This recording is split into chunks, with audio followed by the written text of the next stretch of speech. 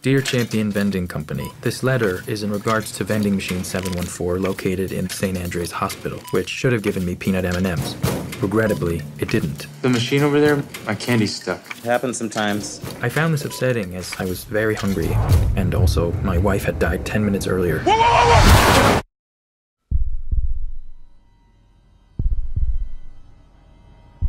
She's gone. Maybe I should start from the beginning. I get up every morning at 5:30. I never thought I'd be one of those people who carried a briefcase. Morning. It always reminds me of carrying a lunchbox to school. Davis. We handle quite a bit of money. I don't want to say how much because I think that would be inappropriate. Okay, it's $6 billion. I don't think Phil liked me that much at first. I wasn't all that ambitious. Also, he told me once. I don't like you, Davis. Julia was a nice girl, a good person. Other than that, I don't think I knew who she really was. She always said I didn't pay attention. I find I'm suddenly starting to notice things I never saw before.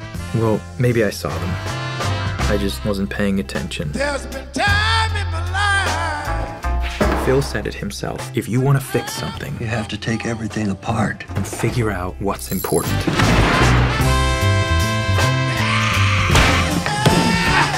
You miss her? Heartache and pain. I'm trying to. Heartache, What are we doing again? heartache, You're taking apart my marriage.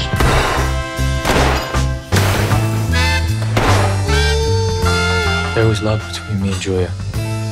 I just didn't take care of it.